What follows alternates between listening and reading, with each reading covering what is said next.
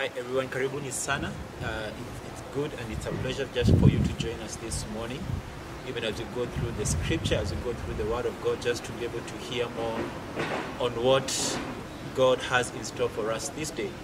And I want to begin just by sharing my own personal experience, just before we go into the word of God, that will be able to point us to what I'm sharing with us this day. Growing up as a young boy or as a teenager, as a young person, I remember we had various heroes, people that would consider to be, unbeaten. And I remember would actually meet together, sit down and even argue almost the whole day, who is good, who is better than who, and some of these guys included, Arnold Schwarzenegger, we had John Rambo, we had, Jean-Claude Van Damme, and so these were guys that most of us would look at and even emulate. And as I speak this day, I know most of us probably cannot or may not be able to relate with the guys I've mentioned, but just to bring us into a context, I know we have people like Thor, depending on where you went to school. We have people like Hulk, Batman, Superman. So these are guys, we look at as our heroes, we look at as people who cannot be defeated. Anytime we sit down, we can easily predict and say, by the way, Batman or Superman is going to just kick this guy down and all that stuff. And also going back to the world of football, most of us are football fanatics or supporters. We have teams that, we support, and we believe down deep our hearts that these teams cannot be defeated. We can sit down and argue the whole day, defend our teams, and woe unto you when that team of yours loses. Some of us even go without food, have sleepless nights. Sometimes it's funny how, we mimic some of these guys or mimic some of these teams, when they lose. And so, when you look at all these things, I think one of the things that actually, happens is that we associate ourselves with these people or with these teams because we have the confidence that these teams are better than any other. But the question I want to pose to us as young people is, how comes then, it becomes more difficult to talk about Christ? In other words, even when we talk about Christ as young people, we don't have the confidence, talking about Jesus Christ.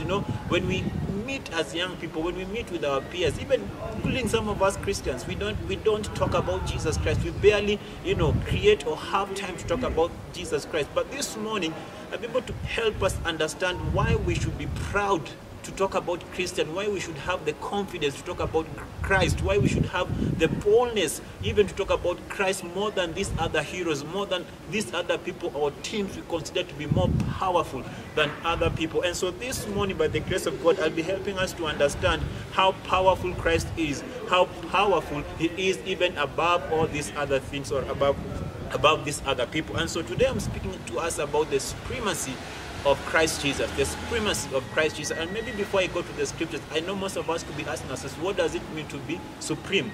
Supreme, it basically means the highest authority of the land. In other words, there's no authority above that. And as we look at the Kenyan's, judicial system, we have Supreme Court as the highest organ that passes judgment. If someone is judged not maybe based on how they expect the judgment to go, they usually appeal to the High Court, and then if the High Court is not able to handle the matter, then it is taken to the Supreme Court, which is the highest organ. And so today I'll be speaking about Jesus Christ being the supreme being. In other words, He is the highest authority. There is no other authority above Him. And so we're looking at the book of Colossians, Paul writing the letter of Colossians to the church in Colossae. In Colossians chapter 1 and verse 15 to 19, this is what the Bible says. It says this is Paul says, speaking to the church in Colossae, he said, the Son, that is Jesus Christ, the Son is the image of the invisible God, the firstborn over all creation. For in Him all things were created, things in heaven and on earth, visible or invisible, whether thrones or powers or rulers or authorities. All things have been created through Him and for Him. He is before all things, and in Him all things hold together. Verse 18, he is the head of the body, the church. He is the beginning and the firstborn from among the dead, so that in everything He might have the supremacy. For God was pleased, verse 19, for God was pleased to have all His fullness dwell in Him, that is Christ Jesus. But allow me to paint a picture of where Paul was coming from.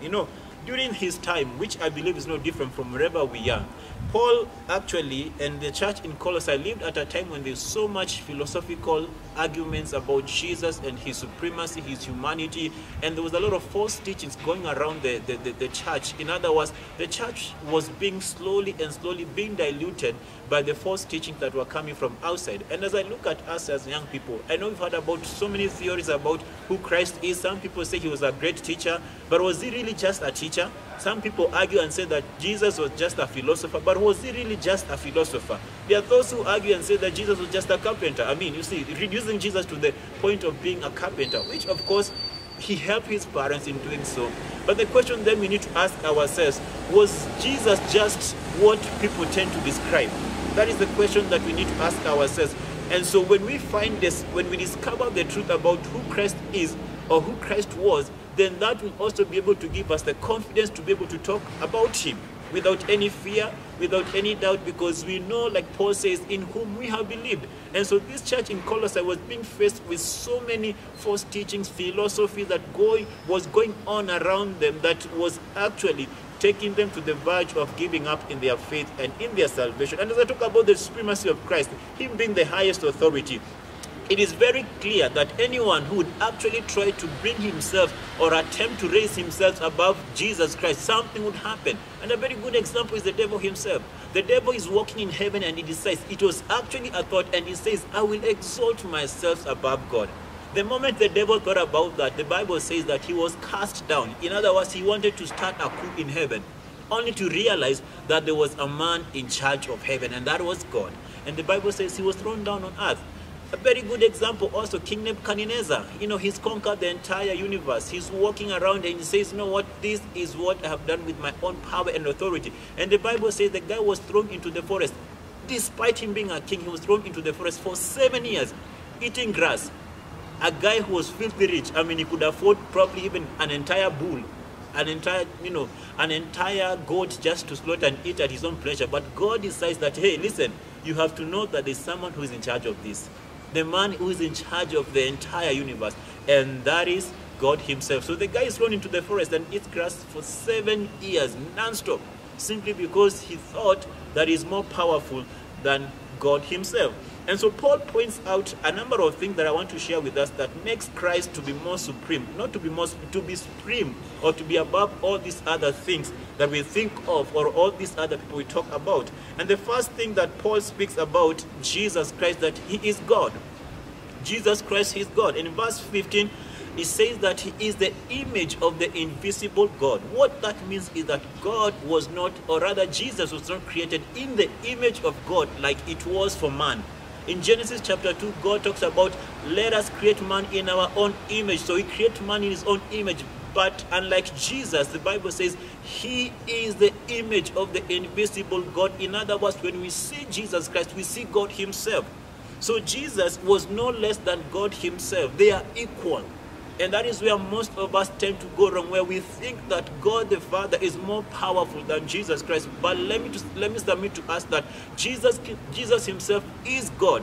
He's God, and there is nothing arguable or debatable about it. He is God, and he makes these claims a number of times in the book of, I believe, John, where he says, I and the Father are one. In other words, they are one, they are compatible. And at some point, I think it was Philip who asked Jesus, show us the Father. And Jesus looks at Philip and tells him, hey, listen, if you see me, you have seen the Father. In other words, Jesus trying to paint a picture that he is God and that there is no one else like him. And so that is the first thing that Paul points out that makes Christ to be supreme, that he was not just a philosopher. He was not just a great teacher. He is God himself, the creator of everything.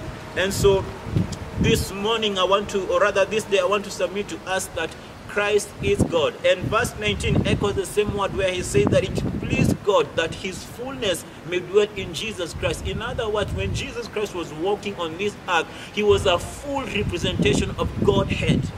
When Jesus walked on this earth, he was not just a man, but he was also 100% God. Anytime he walked around, he's usually a representation of God without any shadow of doubt. So the first thing that makes Christ to to be more supreme above all these other things and above all these other people that we talk about. He is God.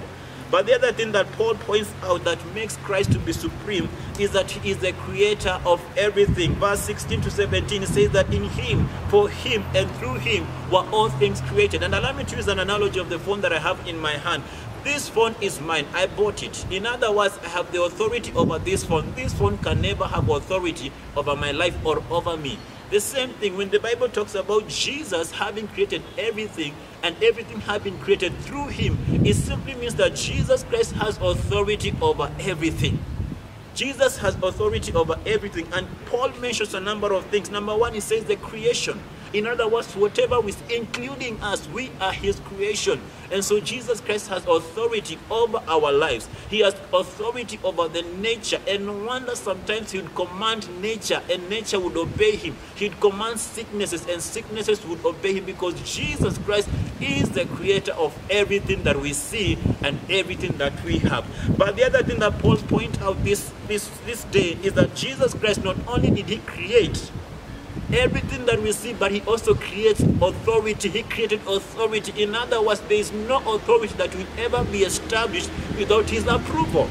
There is no authority that will ever be established in our lives or in the land that we are in without Jesus' approval. He is the one who approves everything that we see here. He's the one who approves people to be in governments, people to be in leadership. He is the one who created everything. And allow me to submit to us this day that, as a matter of fact, even the devil himself is God's creation.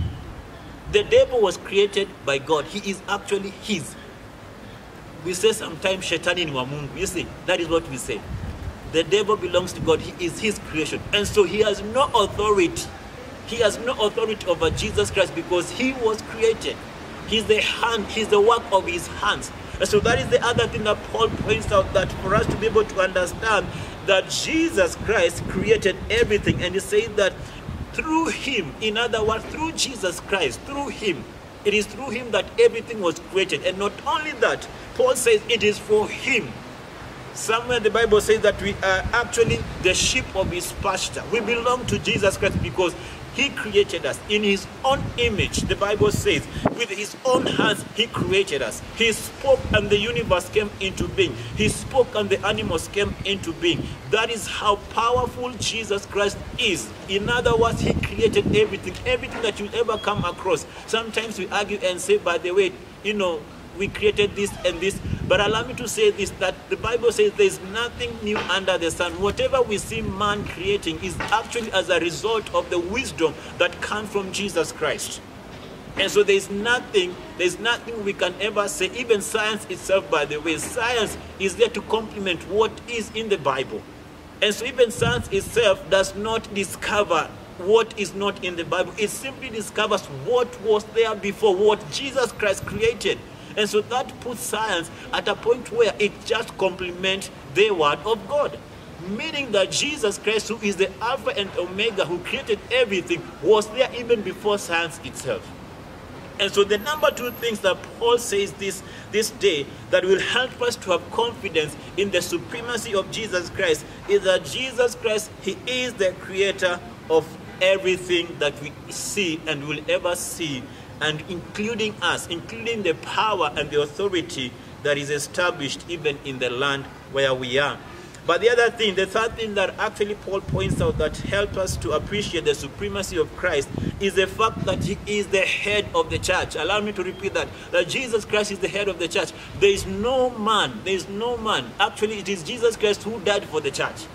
There is no one else, there will be no one else who will ever die for the church or redeem the church. Jesus Christ died for the church. And that gives him the privilege and the right to be able to head the church. The church belongs to Jesus Christ. And when I talk about the church, I know most of us are thinking of the buildings where we go to, but allow me to submit to us that the church is you and I. We belong to him. He is our head.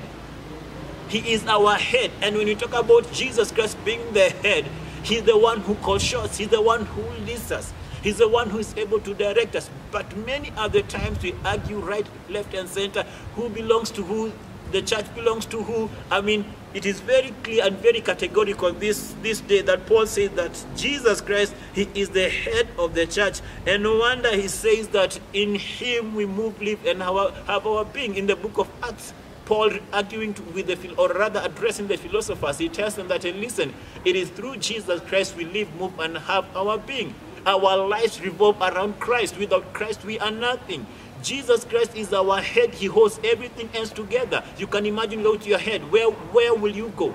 What will you see? I mean, there will be no vision. There will be no directions. There will be no thinking. In other words, Jesus Christ, him being the head of the church, he's able to give us directions and the vision of our lives. He's able to order our footsteps. He's able to see and guide us where he so desires. And so Jesus Christ, Paul says, is the head of the church. And that is so powerful and very important for us to understand as Christians.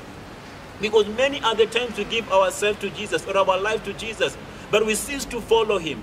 In other words, we want to live our own lives. We want to live the way we feel like. But if Jesus Christ is truly the head of your life, then you'll be able and you'll be willing to submit to him, because you know that you are because Jesus Christ is. Without Jesus Christ, we are nothing. Without Jesus Christ, you and I, we are nothing. Without Jesus Christ, the church ceases to exist. Without Jesus Christ, the church has no meaning, has no significance, will have no impact. But because of Jesus Christ, who is the head of the church, he gives us the reason to live, and he motivates us to be able to follow through life. And so 3 things that I want to again highlight that makes us know and have the confidence in Christ Jesus, just before I come to the implication of what I've shared with us, that it is that, number 1, that Jesus Christ is God. He is God. But secondly, Paul says that he is the creator. Thirdly, Paul says that Jesus Christ is the head of the church. You and I belong to him. He's the one who's at work within our lives. And so then you could be there and asking, by the way, you've shared all these things, but then what is the implication of it all? What is the implication of what you've shared about us, with us, about the supremacy of Christ? Number 1 is that Jesus Christ is all powerful. He's all powerful. He cannot be equated with anyone. You cannot put Jesus Christ with the league of the heroes we so watch in the movies. We cannot put Jesus Christ with the same pedestal with anyone else. Jesus Christ, he is on his own level. He's all powerful. And when I say he's all powerful, he's all powerful. He has all the power in the entire universe. And he says his powers he shares with no one. And so Jesus Christ is all powerful. The fact that he's the creator, it simply means that he holds the power in his hands. In other words, at the snap of his hand, you could probably be gone at this moment. That is how powerful Jesus Christ is. He controls the universe. He controls the entire universe. The things that we see, the things that the scientists speak about, Jesus Christ is the one who controls them, because he is the creator and he's all powerful. But the other thing is that not only is Jesus Christ powerful, but he holds everything together. And sometimes we feel like Jesus Christ or God created the universe, then he stood aloof. But allow me to say this, that Jesus Christ is concerned, and he's always concerned, and even, he's always, he's always involved in the entire creation. So anytime you see something happens, even the so-called, Katrina, the earthquakes and all that, God is also concerned. And the interesting thing is, did you know that even from the time the sun was created, it has never moved an inch? Did you know that? It has never moved an inch. It is still where it was when the creation started. The same as the moon. That basically implies how God is involved in the work of creation. So God is involved in everything that actually he created, including your life, your very own life. That as much as God is all powerful, he's also involved and concerned about you. And the best we can do is that we need to put our confidence in this powerful God, in this God who cares about us and who cares about our lives. But thirdly, what this implies, or what this means in our lives, is that Jesus Christ is the only name we can ever call and invoke in our situations, and they will permanently change. Jesus Christ is the only person and the only name that we can invoke in our situation, and the situations will permanently change. Allow me to say this. I know we have many other names that we call to, There are very many other names we cry out to when we are in trouble or when things are going wayward. But allow me to say this again, that not unless you get to the point whereby you involve the name of Jesus in your situation, where you get to call on the name of Jesus, who is all-powerful, your situation may not change, or if it changes, probably it's for a season. But for the season, for the situation to be able to change permanently, you must bring in Jesus Christ to be able to come through for you. And I believe this morning or this day, probably I could be speaking to someone who is wondering, by the way, what does Jesus has to do with my life? What does Jesus has to do with my life? Allow me to say this, that Jesus loves you. He loves you. And that is why that despite him being God, despite him reigning and ruling in all this majesty, Jesus Christ himself came down to your level, to my level. He considered equality with God nothing to grasp, but he came down and he was able to humble himself to the point of even dying on the cross, a very shameful death. Very shameful death. Jesus Christ hung on that cross naked because he had you in mind, he had me in mind, despite him knowing that he is the highest being that we can ever experience or come across. And so Jesus hangs on that cross despite him being God, simply because he loves you and he loves me. He actually laid down his, what I say, prestigious, prestigious or prestige. He laid down his authority. Or rather, he laid down not real authority, he laid down his life for your sake and my sake. And so I want to submit to you this morning or this day that Jesus Christ loves you and he would want to be part of your life. This big God, this powerful God, the head of the church, would want to be part of your life. And that is possible when you simply open up your heart and say, Jesus, I open up my heart to allow you to be my Lord and to be my Savior. And so I want to pray with you. I want to pray with you this day as I come to a conclusion. If you are there and you want to receive this Jesus Christ into your heart, you just say a simple prayer, but you have to mean it and believe it in your heart. Then he'll be able to come and dwell in you and dwell with you, because he is God with us, God Emmanuel. And when you do that, you become part of him and he'll become part of you. So why don't you repeat this prayer after me? Say, Lord Jesus, I want to thank you. I want to bless you for dying for me on the cross, despite being God and despite, Lord, being the holder of the universe. And right now, I repent of my sins and I accept you to be my Lord and to be my Savior. In Jesus' name we pray. Amen. Allow me to pray for you that this morning the Lord will be able to reveal the majesty, the awesomeness, his power over your life. Even as a Christian, maybe you've never experienced the power of Jesus Christ. I pray that in the name of Jesus, you'll be able to experience his power, his majesty in your life, even as you serve him and as you live for him as a young person. Let's pray. Father, I want to thank you and I want to bless you. I pray, Lord, that indeed you'll be able to reveal your power, majesty over our lives, O King of all glory. I thank you for reminding us of how supreme, how powerful you are, and that there is no other God. There is no argument about it. You alone are God, and there is none, Lord Jesus. And so after this day, oh God, I want to pray that, Lord, for my friends who could be there, Lord, who've never probably been able to grasp of your power and supremacy in their lives, Lord, would you reveal your power? Would you reveal your majesty in their lives, oh God, for them to be able to understand of who you are in their lives, oh God, and that they ought not to live as people who are powerless, people who are subjected to any other things, oh God, because, Lord, you are all powerful. And so we thank you and we bless you. In Jesus' name we pray. Amen, amen. God bless you. God bless you very much. And remember that Jesus Christ reigns in supremacy. Amen.